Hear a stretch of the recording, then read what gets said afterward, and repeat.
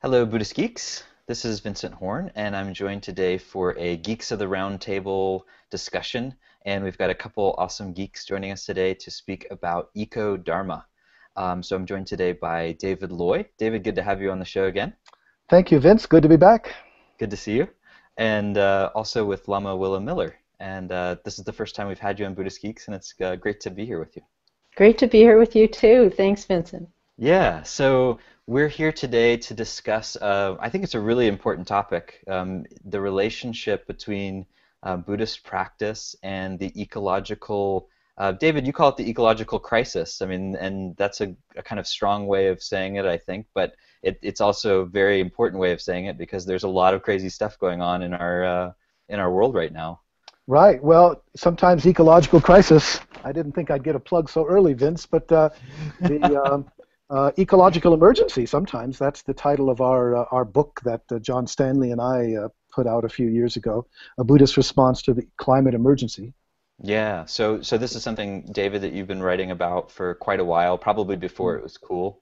So it was one way to say it. It's definitely warm now, but before it was warm, you were talking about this stuff.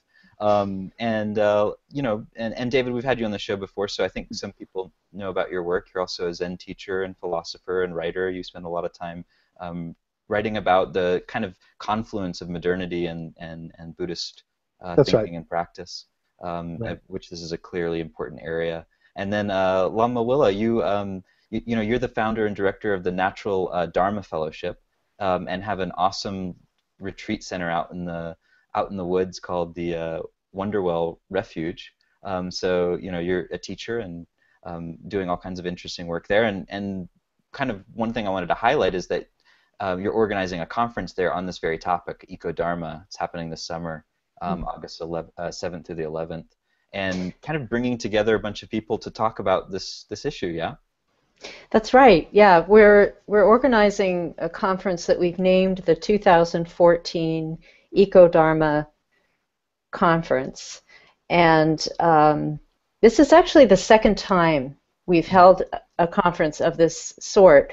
But the first time in 2012, we kept it quite small and just invited a few people that we happen to know personally in the Northeast with our eye to do something larger the next time. And so now's the next time. This year we're hosting this conference from August 7th to 11th of this year and inviting quite a lineup of speakers. So we have some featured guests such as David Loy, who is here with us today, and also Bhikkhu Bodhi, well-known translator and scholar who has also written about climate change. So we could say sort of the theology of the climate emergency, talking about how Buddhism how we can frame it, how Buddhism can help us frame this situation and our response to it.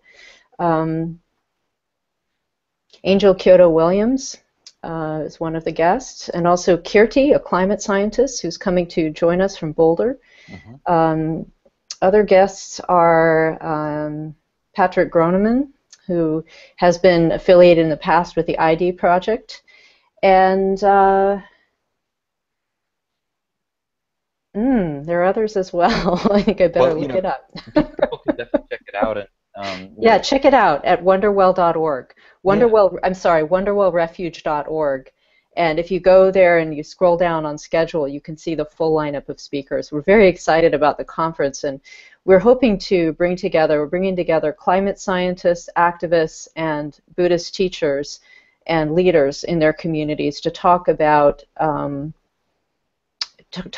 collective response to the climate emergency that takes into account that climate change has ethical considerations and is an ethical issue. Yeah. So we'll be discussing climate change from all perspectives.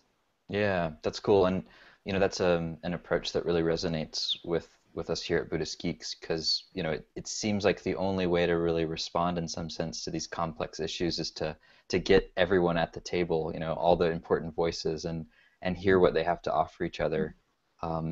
And that's one of the, that's where really I wanted to start off with this conversation, because we're dealing with two kind of major areas. We've got the ecological movement and the activist movement on one side, and then we've got the Buddhist movement on the other, and meditators and people interested in their kind of consciousness experience and the sense of identity and suffering and things like that. And in some ways they seem like really, really different areas, different scopes and different concerns, and yet in this conversation we're bringing them together.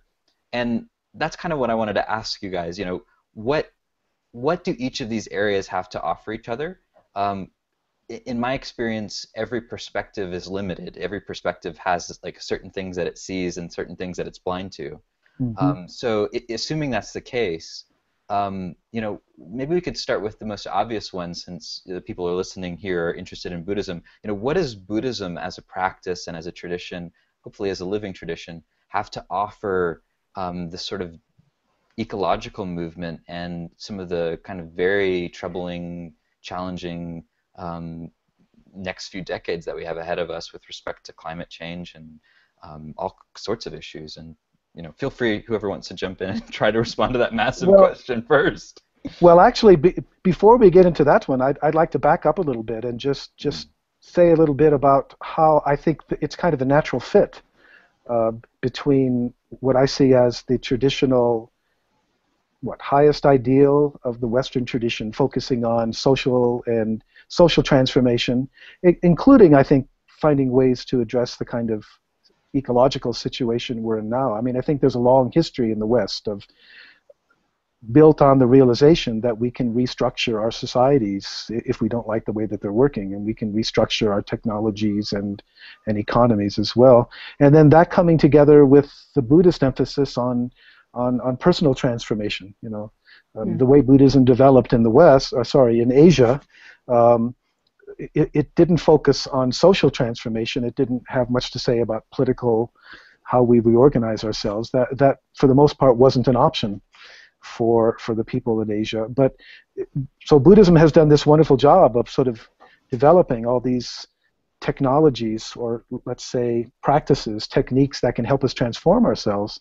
And likewise, I think in the West we're very aware of the possibilities of social transformation, of activism that can enable that. And so I see it as kind of a natural fit together, where now that Buddhism comes to the West, it can sort of develop its possibilities. And likewise, I think we can see pretty clearly at this particular time in history that we're not really going to get where we need to go. We're not going to experience the kind of transformations we need if we just think about transforming structures, transforming social, political ways of living together. We also need the personal, the individual. So the reason I wanted to back up, Vince, was I think that's the kind of larger dialogue between Buddhism and modernity that I'm really inspired by in general. And I see the ecological crisis as one of those aspects today that makes that conversation so urgent.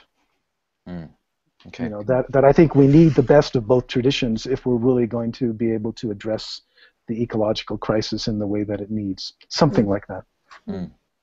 Great. Thank you. And Willa, do you have any thoughts on? I mean, obviously you do, on the kind of the way that Buddhists practice, because this is where you've really been grounded for the last, I don't know how many decades, but I'm sure it's been quite a few, on the ecological side of the street. Yeah, I feel like one of the things that Buddhism has to offer this conversation is that, similar to what David was saying, we focus on inner work and inner transformation. And so if we can say that if Buddhists have a specialty, David, you were talking about the Western specialty being this idea that we can restructure, confidence that we can restructure our societies. If Buddhism has a kind of confidence, it's about restructuring of the mind and the heart. So, and that kind of inner cultivation of strength and qualities of being that can be very helpful for activists, especially activists that are engaged in such a huge and in a way overwhelming and despairing sometimes issue. So having tools to work with that involve both working with that, we could say, eco-despair, and transforming it into joy and activity is a specialty of Buddhism, what to do with suffering and how to transform it. And then also there are practices in Buddhism of cultivating compassion that I think could be very helpful for the activist community. Practices where we actively deepen our sense of love for sentient beings can be pretty adaptable to love for the environment and love for ecosystems, and being able to turn that into a practice that's not just conceptual, but that is embodied and joined with some spaciousness, I think could be very helpful in conversation with activists' actual on-the-ground work. I'm curious too. Do either of you have any sense for how many? And I don't need like a specific number, but roughly how many people that are in the activist work have some sort of relationship to their inner lives in that way, where they actually have tools and practices? I mean, you all have spent probably more time in those spaces than I have, and I'm just curious: is that becoming more common? Is it common, or is this still something that a lot of people are waking up to?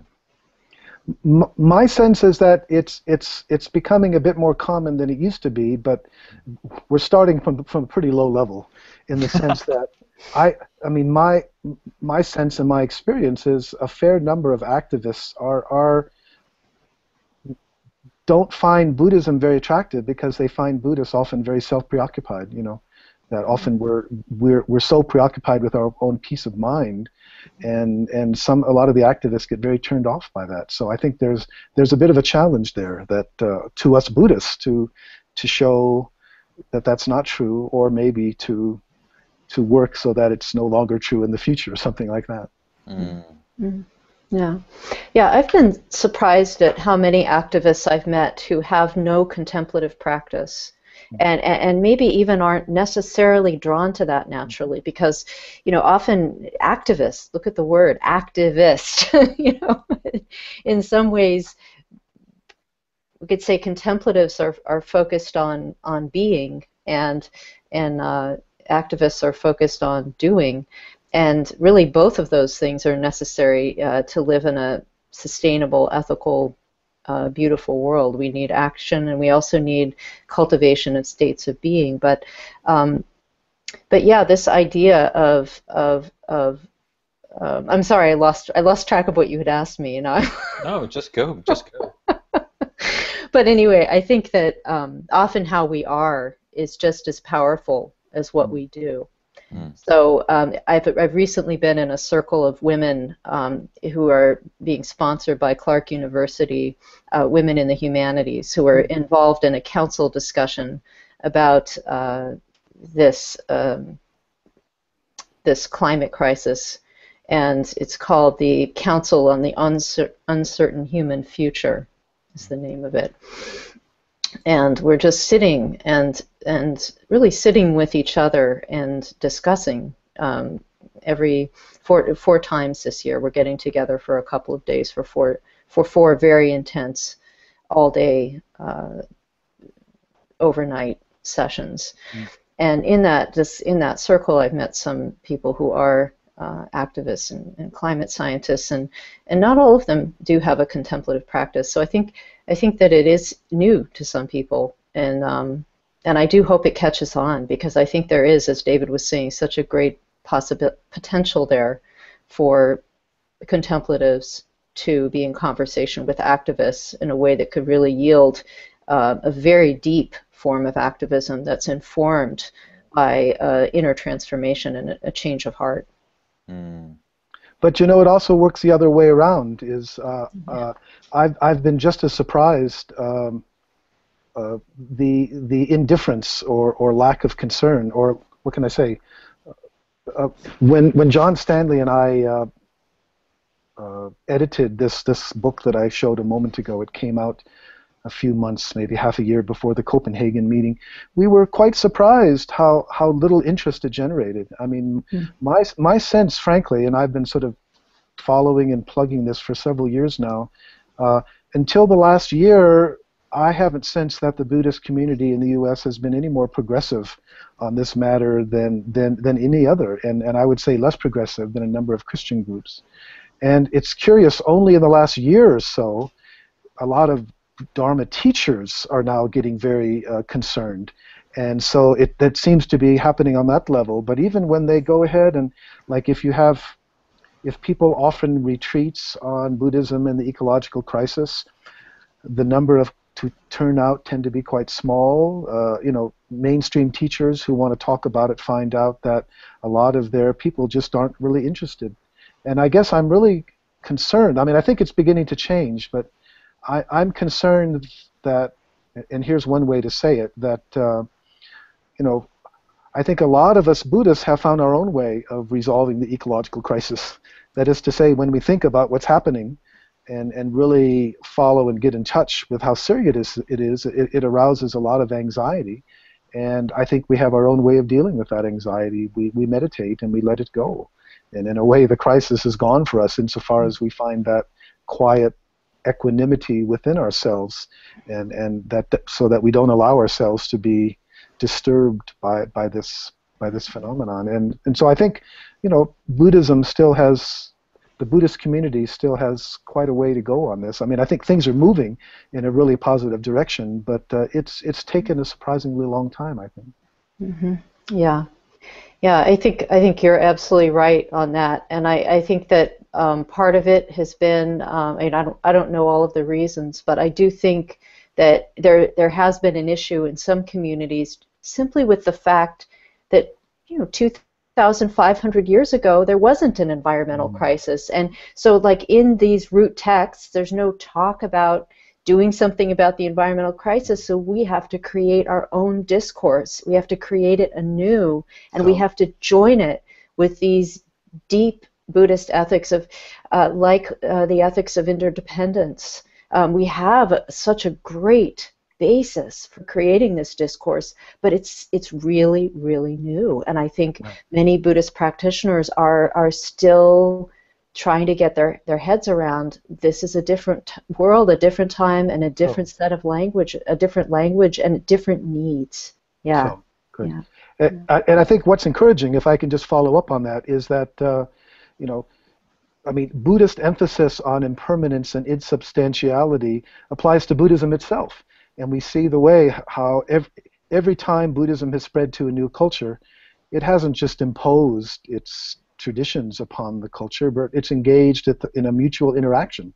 Mm-hmm. So, for example, my own practice tradition, Zen, right? We know that was something new that evolved out of the interaction between Mahayana Buddhism when it came to China and the native traditions, especially Taoism. And so and now I think what we're seeing is the same phenomenon happening yet again.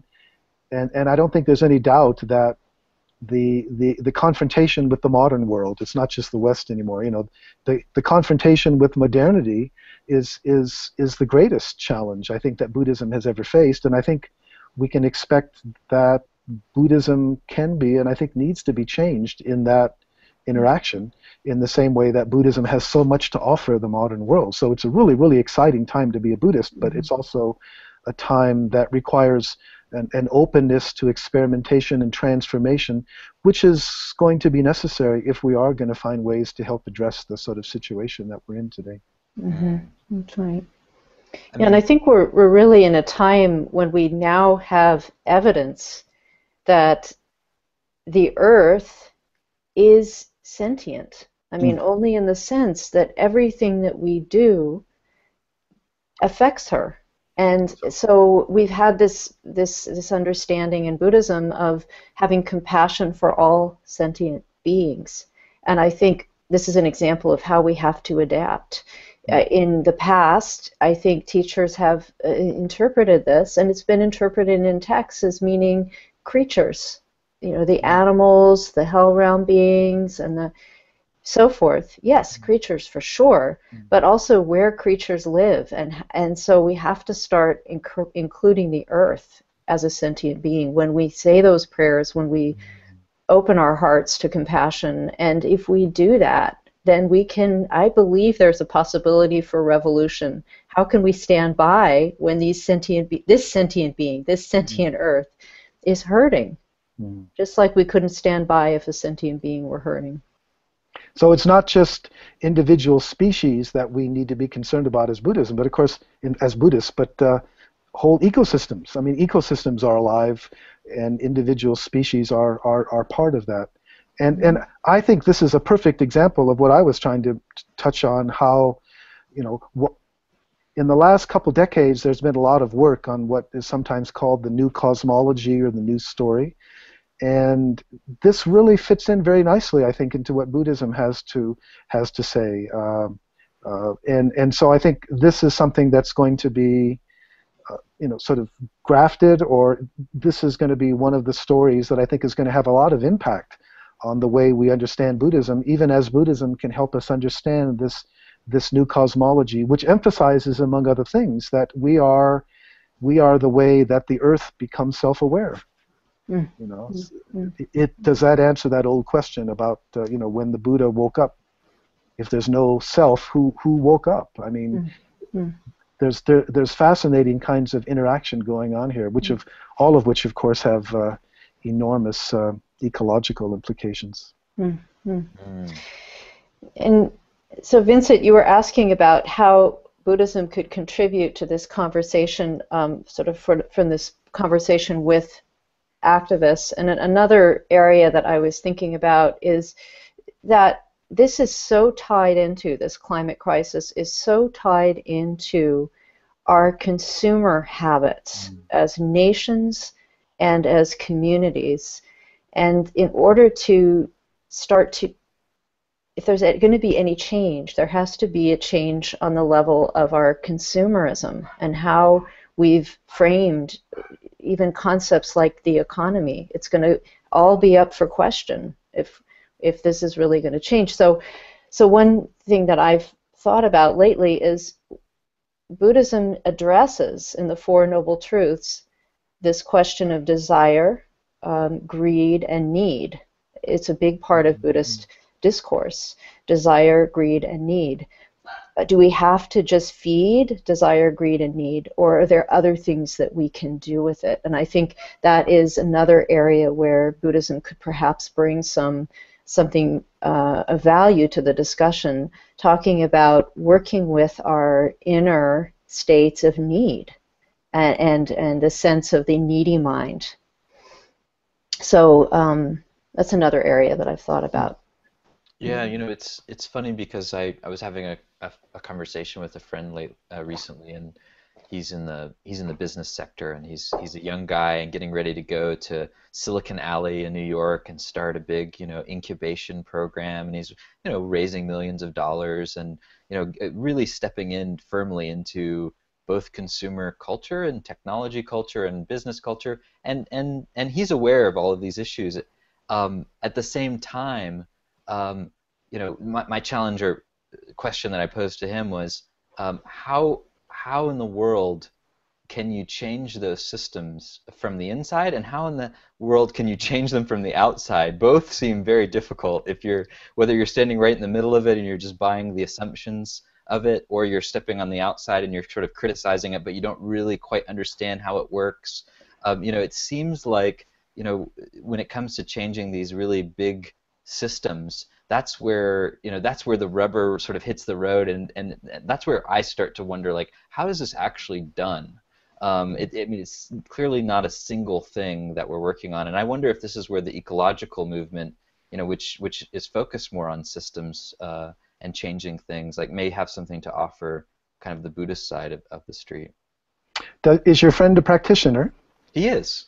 Yeah, because yeah. I think that's a really important part of it. In that, I think what Buddhism, one of the things clearly Buddhism emphasizes is that we have to start with ourselves, right? So we come to Buddhist practice because there's some dukkha, some suffering there that impels it. And so by dealing with that, I think if we're really engaged in practice in a deep and transformative way, it's going to have important consequences for our own consumerism, right? So we're not going to be caught up in the game that we have to measure ourselves against the other Silicon Valley's entrepreneurs and get the same $10 billion that they've gotten. So there's some sense of perspective on what one is doing and why one is doing it. So there's that side to it, but then there's also the other side. I mean, I think is, as far as I can see, there needs to be some serious restructuring of the way that corporations work. I mean, corporations can play something they can certainly serve a very valuable role here, but it's also tricky in the sense that the way they are legally written in most cases, they're rather limited, right? And I think New York and a few other states, including California, now have a new kind of corporate charter that actually allows them to emphasize social responsibility. Because until that, you could actually be sued. A CEO could be sued by his shareholders for not maximizing, profit, because that's what it's all about. The corporation is owned by these stockholders, etc. So we need new types of ways of restructuring corporations. I think that's a very important part of it. And fortunately, corporations have an umbilical cord. It's called their charters, and so I think that certainly has to be part of the process. So, I mean, I think those are just two reflections. It's such a huge issue. I don't want to pretend that but I think those are two important aspects of it. Maybe Willa wants to.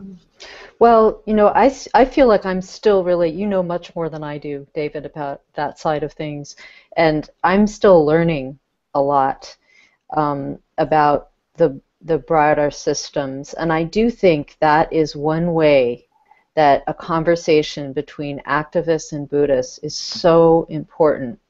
So David talked about the passivity that he sees in many Buddhist communities and the lack of really taking this issue seriously, taking it to heart, and taking personal responsibility for being active about it. So he sees some evidence of that. I think the way for that to change for Buddhists is simply education. That part of it is that we just don't know that much yet about climate change, the science of climate change, the truth of where we're headed, and these larger systems like corporate culture and how that feeds into this crisis. We don't know as Buddhists much about that. I would say in the Buddhist community, many of us, including myself, are still in a state of some ignorance about those systems. And so one way that we can start to do something about our moving and shaking more as Buddhist communities is educating. Yeah, and David, I remember when we were doing this short retreat on spiritual activism, that one of the things you brought up, and I think it's relevant to the point you're making, Willa, is maybe there's a tendency for those of us who are drawn to contemplation and to kind of noticing our inner experience and working with it. Maybe there's a tendency for us to be, as a whole, kind of conflict averse. Like we're trying to manifest this loving, compassionate, Right. all of this, and sometimes that's really beautiful and it's awesome, and sometimes it ends up being a kind of, kind of we're actually kind of trying to avoid situations where the parts of us that haven't been transformed get activated, and and when we talk about the ecological crisis and we have different perspectives on it, and David and I, we've had many debates and conversations about these things, and we don't agree on all these issues at all. But and when it happens, there is conflict, there is tension, there is anger, there is confusion, there is fear. All of those things come up, and I know that the Buddhist tradition has many ways of working with them. But I also know that in my own experience that sometimes the way of working with them is, like you were saying, David, to kind of like notice them and let them dissolve, and then nothing doesn't necessarily come out of that kind of approach to it. So that seems a little bit problematic in terms of the interface between these two. I think that's exactly right in the sense that, uh, and I think it pertains a lot to the way that socially engaged Buddhism has developed in this country. Social engagement in the sense of service, I think, is now largely accepted in the sense that many Buddhist practitioners accept how important it is to get involved with, helping people, maybe helping homeless or working in hospices, working in prisons, things like that. But when it comes to larger issues of sort of structural ones that might involve some kind of conflict or dealing with big oil, for example, then Buddhists feel a lot more uncomfortable. The analogy that I've sometimes used is that I think we've, as Buddhist practitioners, we've become better at fishing people out of the water, out of the river, drowning people, but we're not very good at dealing or asking the question, well, why are there so many more drowning people? Who or what is pushing them in the river upstream? I was recently reminded of that famous line by Dom Camara, this Brazilian archbishop, who said something like, when I give food to the poor, they call me a saint. When I ask why there are so many poor, they call me a communist. I wonder if there's a Buddhist equivalent. When Buddhists help homeless people, they are called bodhisattvas. But when we ask why are there so many more homeless people in the richest country in the history of the earth, we're called leftist or something. We're kind of dismissed. People don't want to address it. Sorry, I think I'm talking too long here. But No. the other thing that really comes up for me, and I think this is Bill McKibben who said it, that if 10% of the people in this country did everything they could to reduce their carbon footprint, probably sold their cars, put in solar panels, lived off the grid, and so forth. Even if 10% did that, it would make virtually no difference whatsoever as far as what's happening with the carbon issue. But if something like 7 or 7.5% of people became socially active and did everything they could, demanded that we have the kinds of political changes that are necessary, then we could resolve the problem. So this is a real koan. This is a case where personal transformation, reducing our own footprint, our own carbon footprint, is really important. It's where we start. But we have to find ways to understand and address larger structural issues, such as the role of big oil, which is determined to, get as much oil out of the ground and sell it as quickly as they can before the changes that they know have to come, are going to come. Mm-hmm. Yeah, and I also think that we could make an argument that being socially and politically active as a Buddhist is as old as the Buddha, because the Buddha himself was a social activist, was a political activist in his way. He was a critic of the caste system. Right. And to be a critic of the caste system in India at that time can't have been all roses. I mean, I just feel, you look at the sutras in the Pali Canon, and there's quite a bit of criticism of the caste system there, social criticism. So I think if we really look back at Buddhist history too, there's many templates and examples that we have of being socially active and even politically active when the stakes are as high as they are. In the Buddhist time, the high stakes were the caste system, and equality was his struggle for equality was around that issue. In our time, I think that climate change may well be the most critical ethical issue of our time. So to address it would be a natural response for Buddhists to make, not something that is somehow new to get off our cushion in this way. And I have a question, a kind of follow-up on that, Willa, for you, because if we acknowledge, in this confluence of the modern world and this ancient sort of set of practices and injunctions that Buddhism offers, if we sort of acknowledge that this is like one of the most, if not the most critical ethical issue that we face, how does that change how we practice or how we teach Buddhism? Does it actually require that we redesign or re-engineer the path itself in order to, give us the capacities and the skills and the tools needed to respond to very unique challenges that, it's not the caste system per se that we're dealing with. It's it's sort of Hmm. systems that Hmm. are kind of spiraling out of control. Well, I do think that we have a moral obligation as individuals in the Buddhist community to hold the earth in our meditations.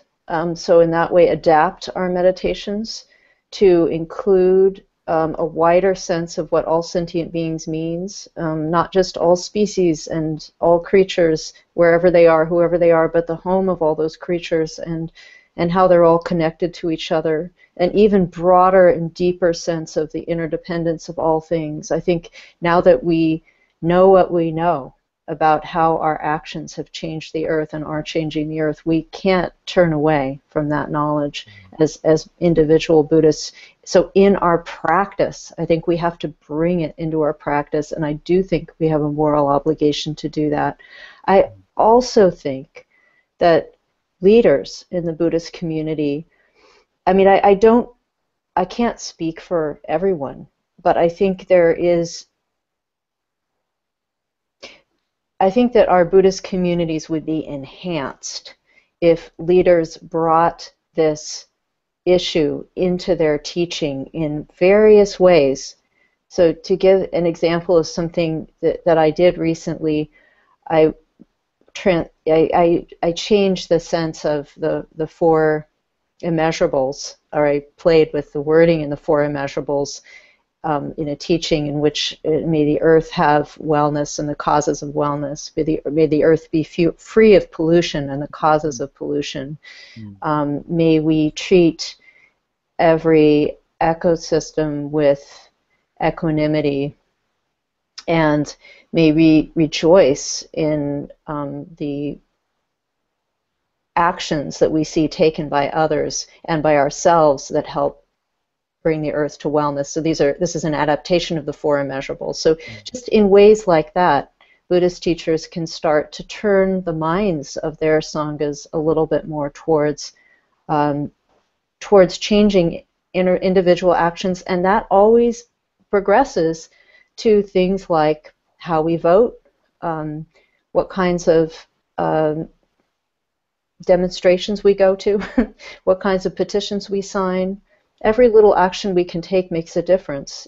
I do think that's another thing that Buddhism brings to the table. This idea of interdependence means that we don't have to despair that we are powerless. Everything we do makes a difference. Every little thing makes a difference.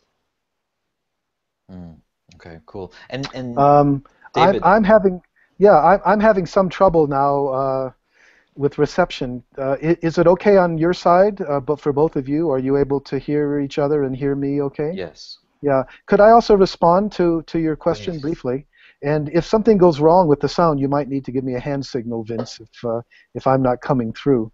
Okay. There's an important sense in which I think the ecological crisis challenges Buddhism to clarify a kind of crucial ambiguity that I see being there from sort of the very beginning. I think this whole question of how do we understand awakening, certainly the way the Theravada tradition understood it and developed it, and not just Theravada, but the notion that this world is samsara, and the idea is not to fix samsara or clean it up, but rather to escape from it, right? So the ultimate goal is not to be reborn. Now, by the way, I'm not sure how much that was the Buddha's original emphasis or the way that the tradition developed, but let's leave that to the side. So on the one hand, if that's your understanding, it does encourage us to sort of not be so concerned about what's going on here, because our ultimate goal is to check out.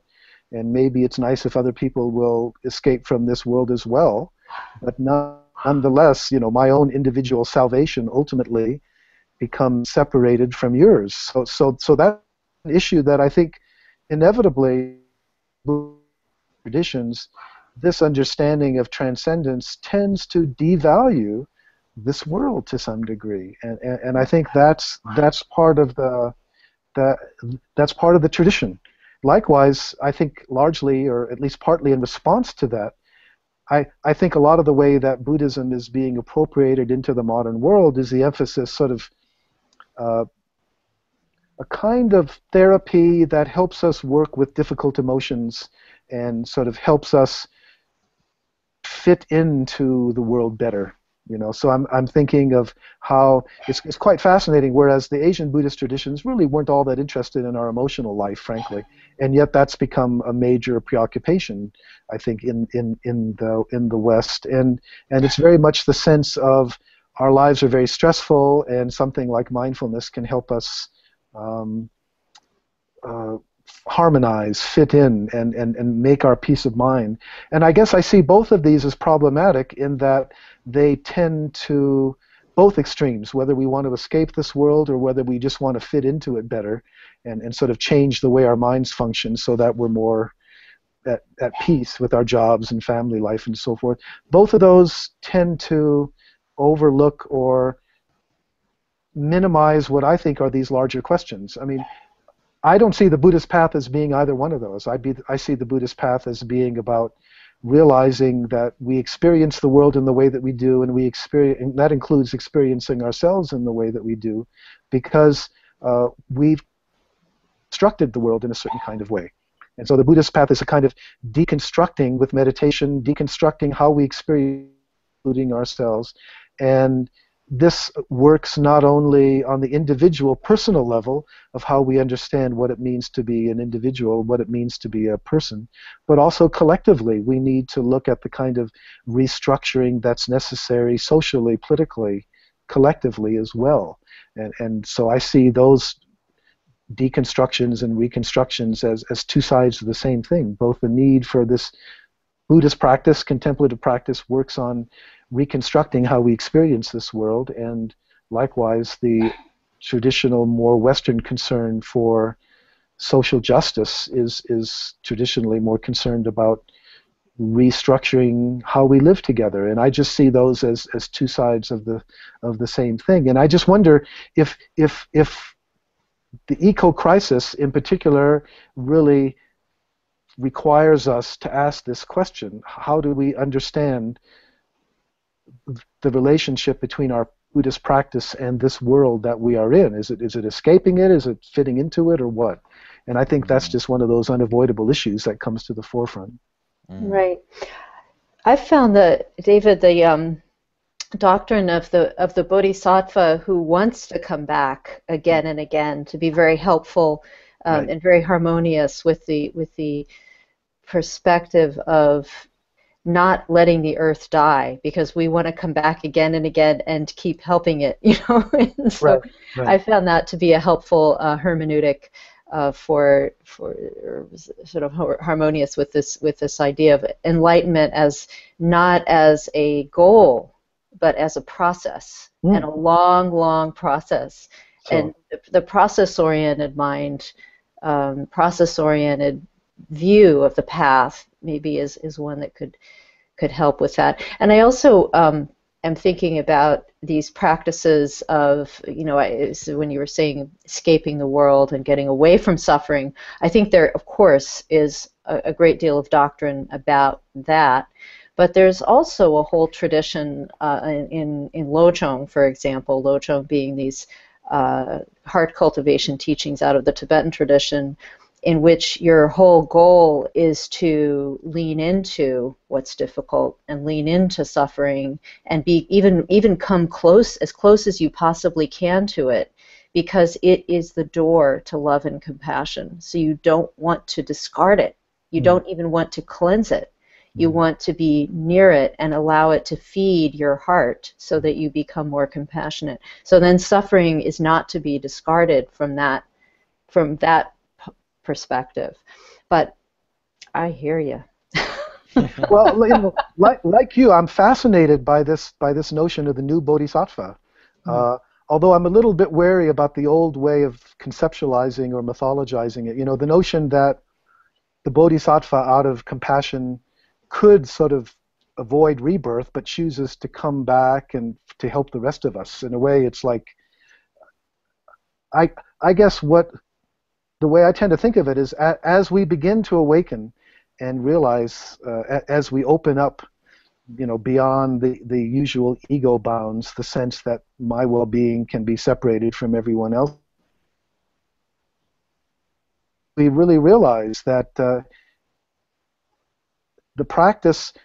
it's like the next stage of practice as we do that inevitably involves what you might call bodhisattva activity, because the old tendencies, the old self-centered, self-preoccupied habits of mind, they don't just disappear automatically because you have some opening or some moment of insight.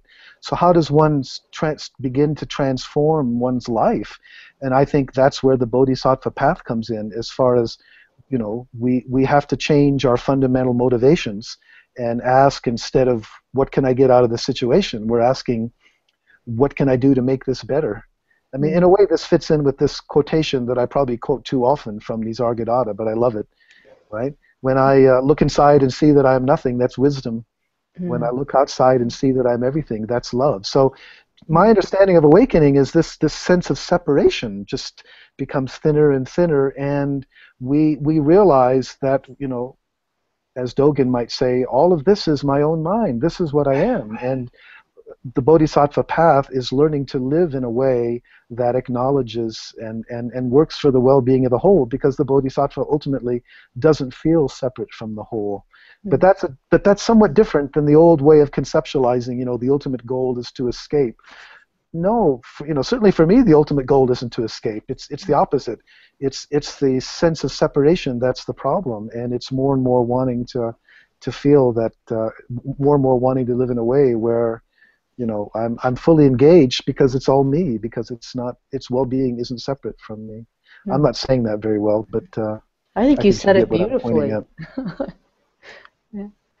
I feel like too, before this is I think we've covered a tremendous amount of ground already, but I feel like because this is Buddhist Geeks, I feel like I need to kind of make a plug too for the wise use of technology in this endeavor.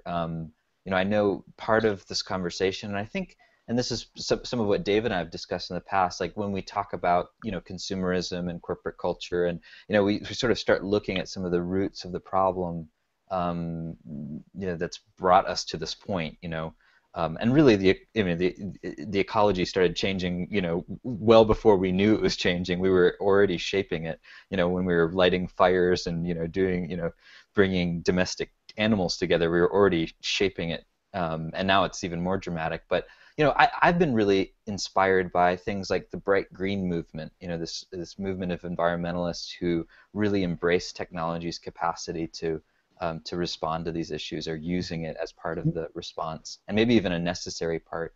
And I've also been really inspired in the business sector by things like the benefit corporation movement. Where people are building into their charters, and they can actually get sued if they're not delivering on certain social benefits, and environmental ones being part of that. And I just want to make sure, kind of being a bright green business. I love business and what it's capable of as a system, when it's not just being kind of used to grow no matter what and at whatever cost.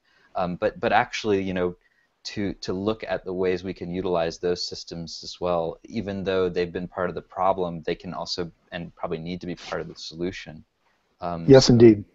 Anyway, just wanted to throw that out there for all the geeks that are. Well, for any of the geeks that aren't able to attend the EcoDharma Conference in August, we are going to stream it live from Wonderwell Mountain Refuge, streaming live using technology to bring people closer to this conversation, bring people together. I think it's a wonderful. We have wonderful opportunities now that we can do these kinds of things. It's amazing. I think you're exactly right, Vince, that we definitely need new technologies. There's no questions about that. And it's also fascinating. It's really such early days for the internet and all that. And I don't know that any of us have, even the Google guys, have any real sense of the potential here, and the potential for all kinds of transformations, including spiritual ones. It's one of the great openings.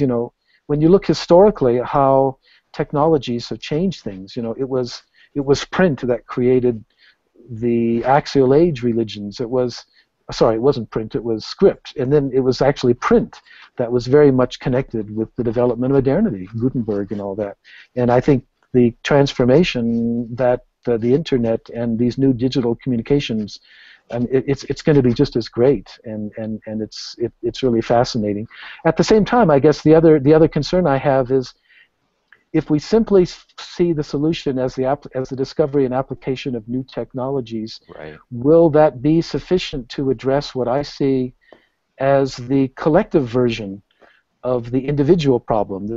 If the individual dukkha suffering is deeply connected with the sense of separate self, that I'm separate from you, it does seem to me too that what we're experiencing now is a collective version of the same thing, where we as a species feel separate from the earth. So in addition to new technologies, we need new ways of reconnecting with the natural world and feeling that we're not separate from it. I just think that both of those are going to be necessary. yeah, that's huge. And I was going to say the separation that I've seen dwindle as I go more into the technology space is the separation between me and technology. It's becoming easier and easier to create new forms of technology, and they are an extension of our motivations and our intentions. The way we design them and the way we use them reflects that so clearly. And just like we're not separate from the natural world, we're not separate from the technologies that humans create, which are part of humanity, which is part of the natural world. So it's, in some ways, it's like no separations in all directions seems to be, in some ways, the part of how we have to respond to this issue. I think my thoughts on technology are that it's an amazing tool, especially for communication, and a communication across distance, just like we're doing right now. I mean, amazing that we're all having this conversation about such meaningful topics, and we're not anywhere near each other. That's incredible. I also sometimes worry about the dangers of technology with regard to the mind and attention, and where attention is directed, and how much is it taking us out of the real world? How much is it taking us away from nature? So I was saying earlier that I was talking to a climate scientist who said she'd read a study in which they found that most people spend less than 1 hour a day outdoors, and that to me is concerning, because I think as a society we are suffering from nature deficit disorder. That we could really would do well to spend more time in communing with nature, so that we really see these ecosystems as they're changing and care more deeply about acting on their behalf. That's not I'm not dismissing technology, but more saying that I always think of it as something to be indulged in moderation. Yeah, and I think, and this is something we've explored ad nauseum on Buddhist Geeks, is, the difference between criticizing technology as a whole and criticizing the way it's designed and the way it's utilized. Because there are some beautiful technologies that can be used to aid that very communing process. My sense is that from a Buddhist perspective, maybe this isn't the only Buddhist perspective, but that technologies aren't good in themselves or bad in themselves, but it all depends on context and intention. That you can't really you can't say this technology is inherently bad or good. What's the motivation behind it? I mean it's not so simple, but I think that's a really important issue from a Buddhist perspective. Is one of the main questions we always need to ask is, what's the motivation, whether individual or collective? I mean, we also need to look at likely consequences, but I think that's what's really interesting about Buddhism, is that it's emphasizing so much our motivations. Nice. Okay, cool. This is interesting. Maybe this feels like a whole nother conversation. So I want to, I don't want to go beyond our time, which we've already reached. But just to thank you for yeah, your time and reflections and thoughts on this, and definitely would encourage anyone who's interested in continuing this conversation or seeing where it goes, to either go to Wonderwell and join David and Willa, or to watch the live stream, and and I'll definitely be following this with rapt attention, and be curious to see how it develops over the next few years. Thank you for this invitation, Vince. It's been a pleasure talking with both of you. Yeah, thank you so much, Vince and David, for being in conversation. This is wonderful.